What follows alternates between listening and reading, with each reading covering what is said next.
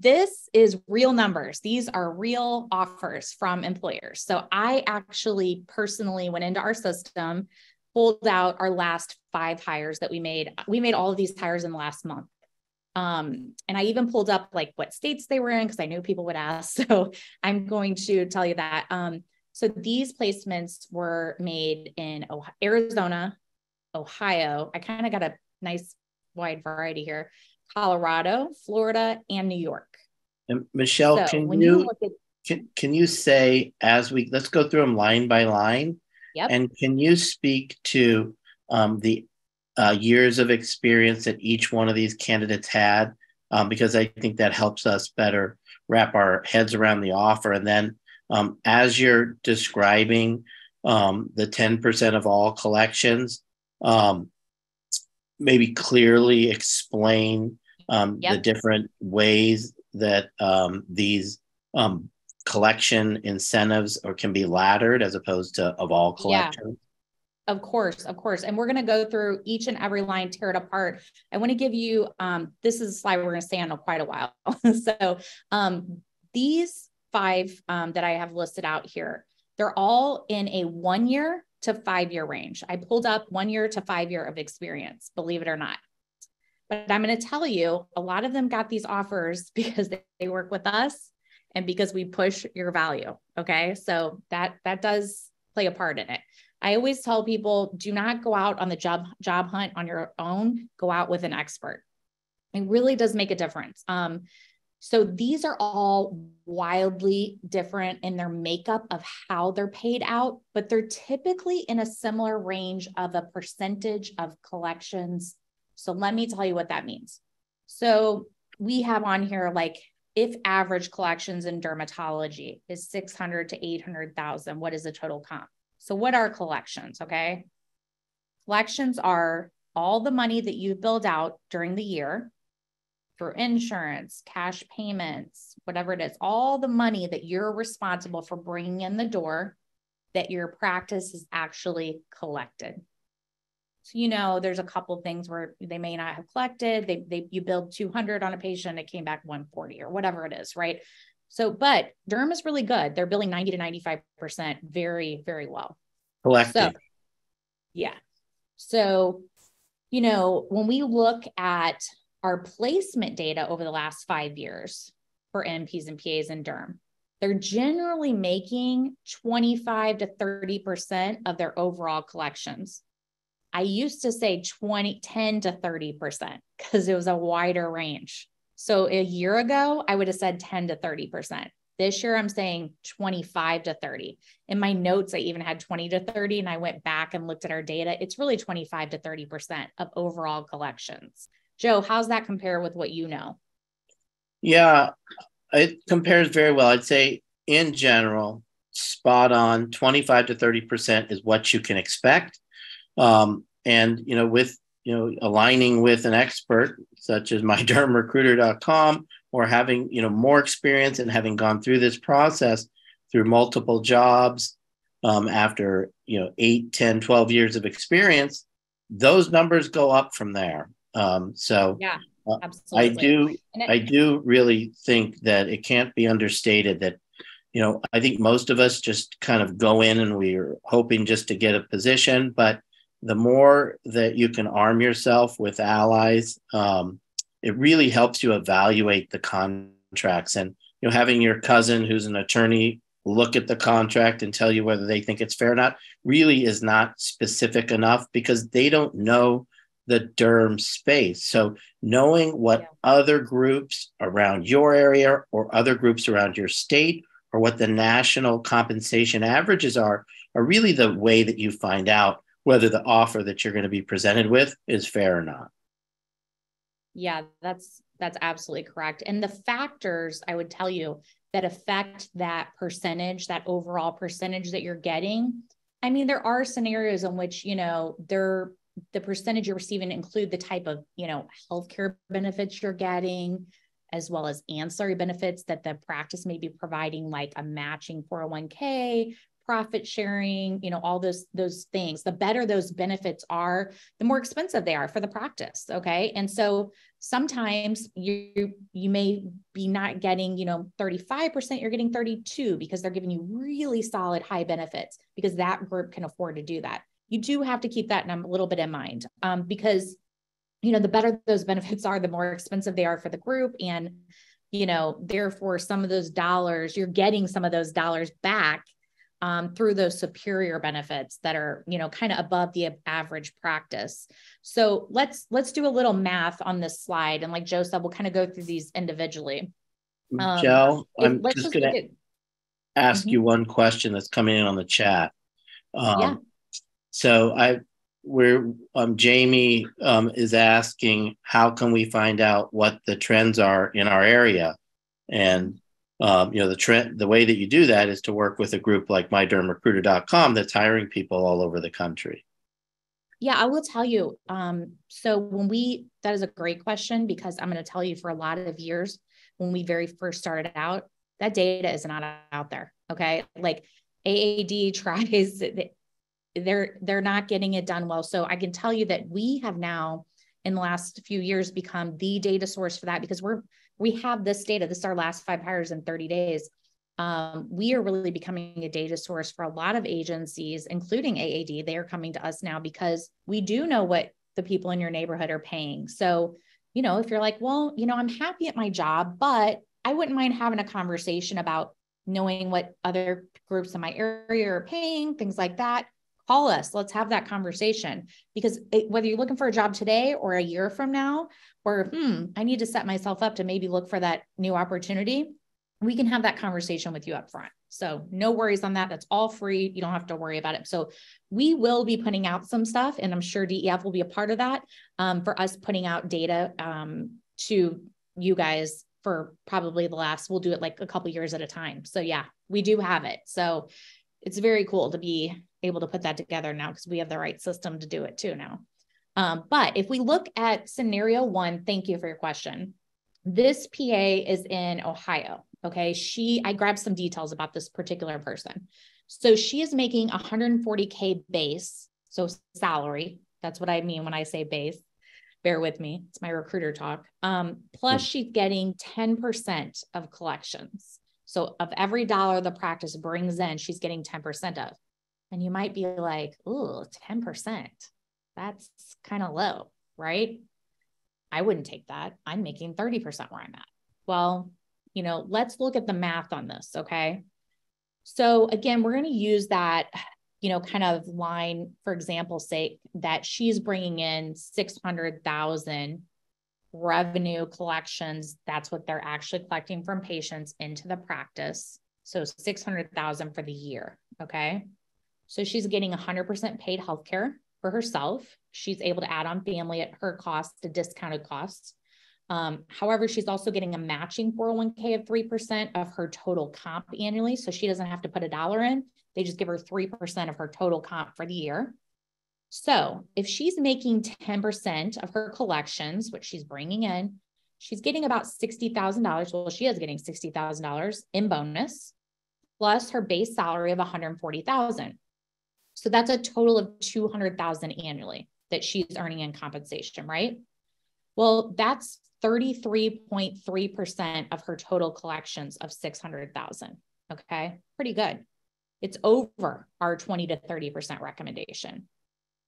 However, she's also getting 3% of her total comp in that 401k, which gives her an extra $6,000 a year that she's getting for just being employed at the practice, which is great. So she doesn't even have to contribute $1 for that. So now she's at 206,000 annually, which is 34.3% of her total collection. So what if she bumped up to 800? So what if she's there a while, a couple of years? Her percentage might go up as well as her collections go up, right?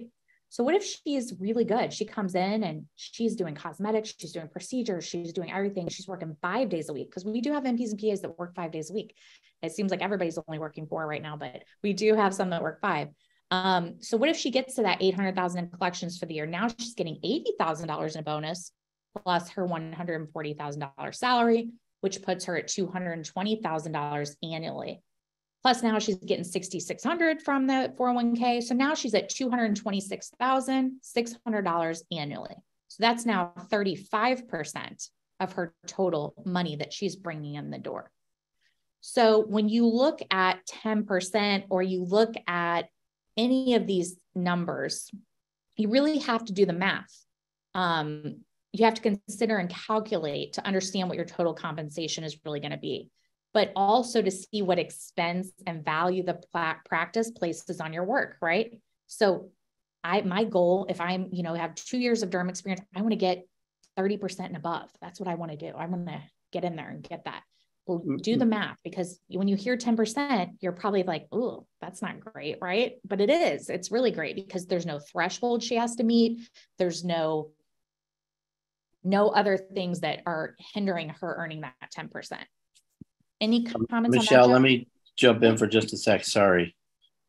Someone is fixating or wanting to know specifically how many patients that these people are seeing or need to see to hit these numbers. And, and I'll be interested to hear your thoughts, Michelle, but from the perspective of being productive, it's not really the number of patients you're seeing.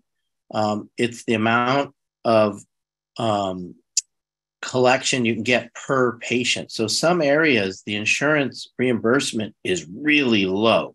So you see an acne patient and you can only collect $60.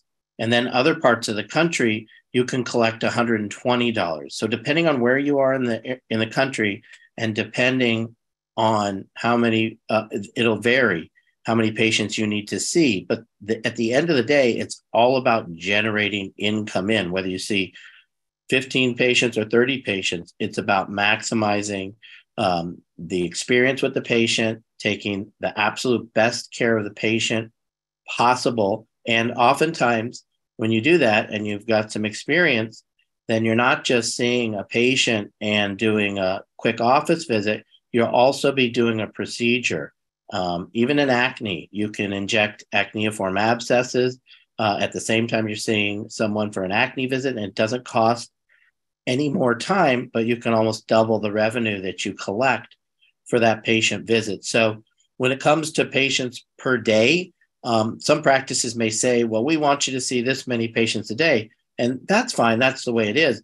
But you want to make sure that going into that situation, you know what the contracts are and how well you're going to be reimbursed for those patients, because that will determine at the end of the month and at the end of the year what your total collections are, so you can know how much money you'll be able to make. Yeah. And I'm sure, Joe, you have separate things on that too, separate webinars on that too, where you can talk about those, per patient things, but you're absolutely right. So this was in Ohio. They actually have a really good reimbursement rate in Ohio. Ohio actually gets great because there's not enough providers there. But this is not out of the norm for us. And she's seeing 30 patients a day. 30 is pretty average. A lot of our, there are some people who come to us and they're like, I want to see 45 patients a day. That's what I've been doing since training. That's what I want to do. We don't love that for you. We don't push that for you. But if you want to do that and you're working 7 to 7 or you're working 7 to 5, you go, right? But none of these are extremes, because I will tell you, we don't represent extremes. We only represent people who treat our people really well. So any NPAs and NPs, if they come back to us and they're like, hey, they're working me like a dog, I'm seeing 40 patients a day, I got to go to 3 clinics, I got to do this. We're like, let's get you out of there. That's not good. And we're not working with that group anymore, because we don't want to set someone up for that type of experience. That's no good for you. And so if anybody ever finds themselves in that position, we get them out of there. So we have so many opportunities, we can get them moved out pretty well. You have this secondary example of $150K draw. That's going to be foreign to a lot of you, because a draw is not really a salary. You're paying it back with your collections, or 30% of collections. After 18 months, she moves to straight 32% of collections, period. So for her, she gets paid monthly. Her bonuses are paid quarterly. So they take January, February, March, that first quarter. They look at it. If she's over 150,000, she gets 30% of whatever's over that. If she's under, she moves to the next month. Now, sometimes in those contracts, you have to watch, because at the end of the year, if she's under that, which she won't be in this case, because we know the office, we know all the details, but if God forbid she was under that 150 a year, those contracts, you have to make sure that it says that you don't have to pay that back, or that deficit doesn't roll into the next year. Because more than 9 times out of 10, we tell people don't sign one that if it rolls over, because if there's an issue, it's probably their issue, not yours, right? So usually it's an office problem or a practice problem or some issue that if you couldn't get to 150 that they thought you would. And if that happens, we're pulling you out of there anyway, probably, but that's very rare. This practice would not have that issue, but there are scenarios where you can get that higher percent of collection by taking, and this is a small group. This was a 3-doctor, 1 other PA practice. They were trying to save up to move to that second office. They didn't have a lot of cash on hand, but they have a huge need. So she was fine with going with it with her financial situation. She was fine with going with the draw because she's still getting her paycheck, from them. And that's a guaranteed draw she's going to get. So it is really like a salary, but you're paying back with those collections. Does that make sense? Have you guys seen that before, or you understand how that works? Feel free to ask. And then number 3, I actually have a bunch of data on this one. So this third example is $175,000 draw, or 30% of collections, whichever is greater. Okay. So this NP was placed in Colorado at 600,000 in collections, which this practice considered a minimum of what she would bring in annually, with a 30% rate, production bonus rate. She would be at 180,000. So that places her above her draw or her salary. Okay. If she brings in 800,000, this was a really interesting case that happened. And actually something else happened after I made this slide. So it's kind of cool to tell you. So if she brought in 800K, she would be at 240,000. Great number, right? Awesome number. However, this particular candidate negotiated to herself another tier. She asked for anything over 700,000 to be paid at 35%.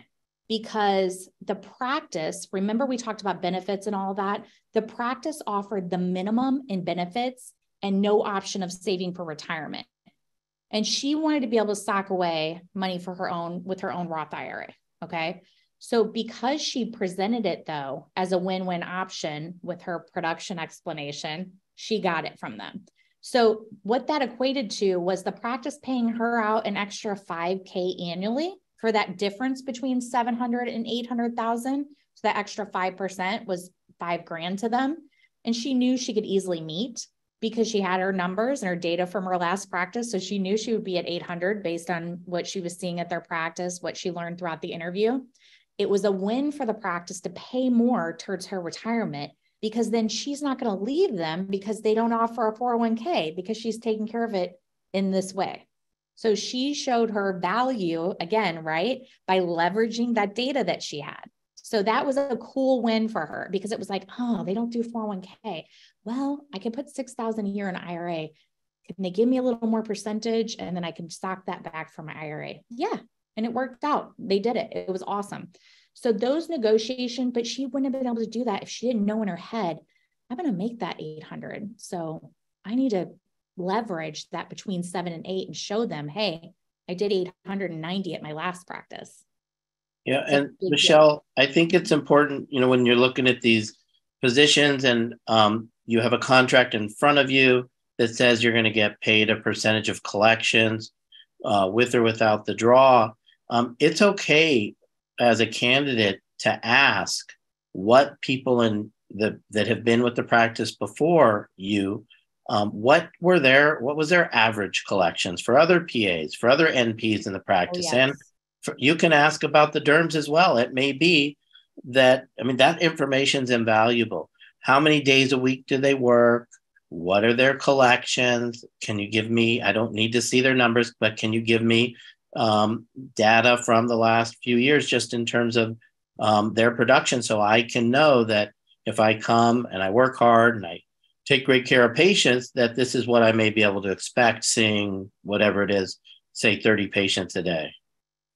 Yes, absolutely. And, I didn't even mention that because that's a no-brainer for me as a recruiter. So when you work with us, we already know that when you come to us, right? So if we're presenting you with an opportunity, we'll show you, hey, just so you know, they let us know that the last PA who had to relocate to go be by her family or her mom or whatever was bringing in about $850 a year. She had been there for 3 years. This is how much percentage of cosmetics she did versus Gen Derm. This is how many procedures she did or excisions she did. And she made about this much per, annually with that. And she saw about this many patients a day too, just to hit on that patient part too.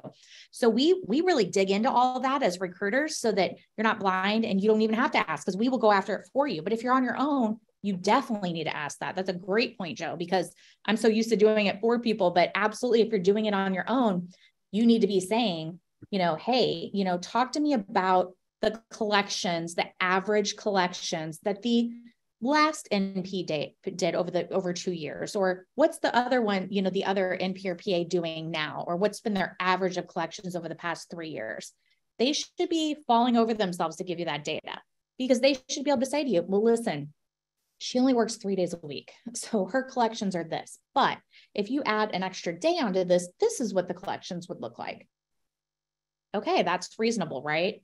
So when you're taking into consideration all these factors around money, you have to start with, again, what we talked about at the very beginning of this is what you're worth based on your performance, your collections, your value.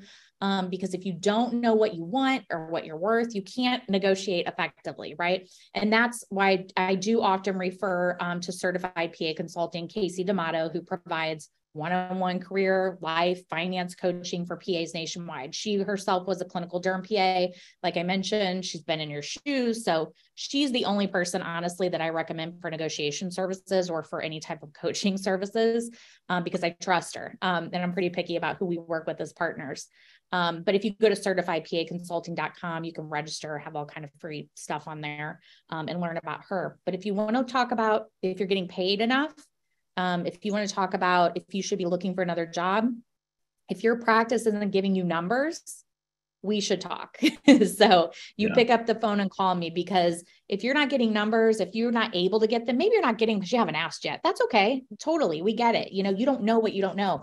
But get those numbers. If they don't give them to you, we want to know, right? And you should be getting bonus. We keep getting these people, you great, solid, amazing derm NPs and PAs who are just getting a salary.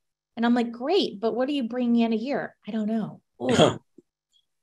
So Michelle, we've got about 5 minutes left. I want to make sure that you're able to go through the last few, and then I'm going to run through we've got some really good questions in the chat. So I can run through those pretty quickly, but I want to make sure that you can give us the details on these last few of your hires. And they're pretty similar, right? Rather than going through like all the little mundane details of each thing, I will tell you we have the draw of 132 or 25% of collections. Okay. That was actually in New York City. So that is in a more populated area. I will tell you, like Miami, New York City, San Francisco, we see that the base or the draws go a little bit down. The percentage of collections are more in that 25 to 30 range. They don't go up over 30 that often because they are some of the reimbursement, some of the competition, some of those factors are there, so, you have to keep that in mind, but that's why, but it was thrilling for her to get the 132 or 25%, because let me tell you why. She was only making $120,000 base salary and she had no idea what her collections were. Well, she came back and her collections were 821,000. She should have been making far more money. And now she will, which is awesome. So that sheet, that helped her. So, and then we have 33% of collections up to 500, and then a tier that we call 35% past 500. Great. That's a great package. She actually ended up negotiating a draw on that for her, just for her first 6 months. And then she didn't need it after that. She just worked off of straight collections. So yeah, most of the derm NPs, PAs that we've been working with, we see anywhere from 6 to boy, I had a derm NP-PA a couple months ago, I should say, that was at 1.2 million in collections. Okay. So that was a lot. But what are you seeing, Joe, as far as average number of collections per year? It just depends on how many patients, it depends on how long you've been doing it, how many patients you're seeing a day, how good the contracts are. In my area, the Bay Area, I would expect most MPs or PAs that are working 4 days a week, even 3.5 to 4 days a week, to be collecting 1.4 million plus, because our contracts are very good with insurance. And then also, and you made my point, Joe, not to interrupt you, but if you're getting 25% of 1.4 versus 30% of 700, and you're doing the same number of cases a day and the same number of patients a day, see that difference on, just to be aware of that. Go ahead. Sorry. No, absolutely. And, it depends whether you're doing medical and cosmetic, or a little bit of both, because that top number, oftentimes you're going to have to subtract cost of materials. And that's a great point too. Also, Joe, I didn't bring out all these collections. This is minus your consumables that you're doing for cosmetics. Okay. So this is the total you're bringing in cash, where they've already deducted your consumables out of it. Michelle, exactly. So Michelle, I'm just going to ask you a quick question or two from the chat here. Yeah. Do you represent mostly medical or placements, or medical and cosmetic placements? Medical and cosmetic, all across the board. We Excellent. Do everything. We really do. We have a tremendous amount of derm NPs and PAs that are doing great things with cosmetics. And, I want to also just address another point in the chat. As you can hear, Michelle, every time she refers to an NP or a PA, that's exactly how she refers to them. That's exactly how I refer to us, because that's what we are. Someone asked a question in the chat about other terminology about referring to nurse practitioners or physician assistants. And that most of those terms are not appropriate because they're not 100% accurate, and they don't describe exactly what we do and who we are. And so we are nurse practitioners and physician assistants. Negotiations with most groups generally doesn't or don't distinguish between NPs and PAs, unless there's some state licensure that the practice or an individual doctor may have some preconceived notions about. Yeah, it's really based the only thing we really see it's really based on the state, right? Like there's certain states that are more PA friendly versus NP friendly, and there's more that are NP versus PA. It's really about supervision, of what level of supervision they have to have, and some can be overly cumbersome. Yeah, and the other thing is that the advanced degrees or certifications in dermatology, those don't really do much for you at the negotiating table.